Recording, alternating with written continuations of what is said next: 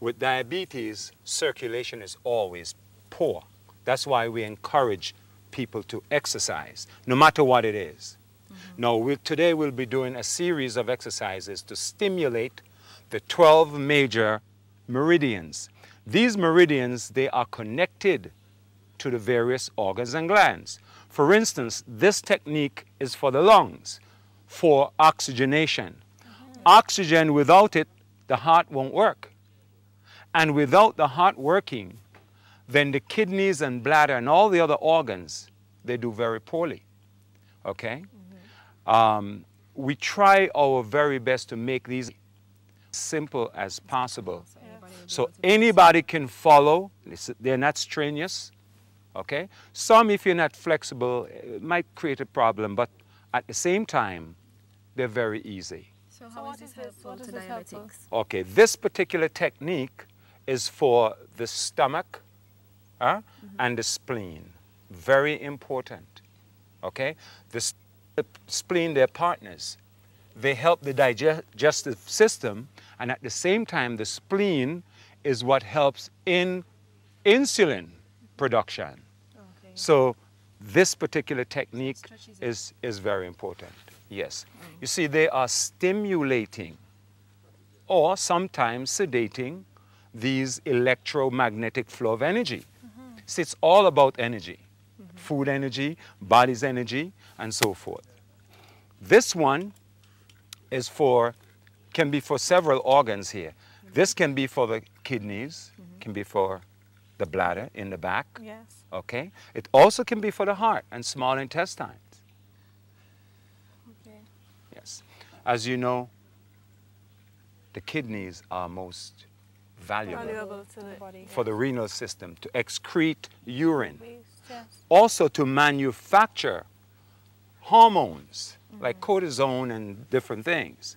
So it's very important that we understand these exercises. Diabetics always have this thing of always needing to urinate. Is there some way that, you know, exercise could help? Yes, because it helps to strengthen the bladder, the kidneys, and also the skin.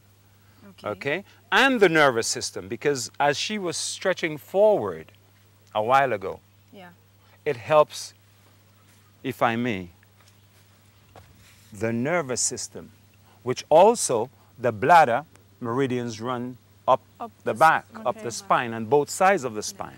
This one is for the triple heater or the heart constrictor, which they both work with the, again, circulatory system, the endocrine system. Okay? So they're not just playing around here. These are serious exercises. And if you notice, they're not in any strain. They're not strenuous things. At any age, it's easy at any age, and you work according to your flexibility. Okay? Just go as far as you can. Don't push it. As far as you can, and you don't have to strain to do this. And this should be done 3 times a day, you say? How often? This can be done for diabetics 3 times a day, twice a day, or once a day. If it's once a day, you do enough to last for the day. Is there such a thing as overdoing it? In doing, Yeah. you can overdo anything that you apply yourself to, you see? But here, moderation, as you know, is key.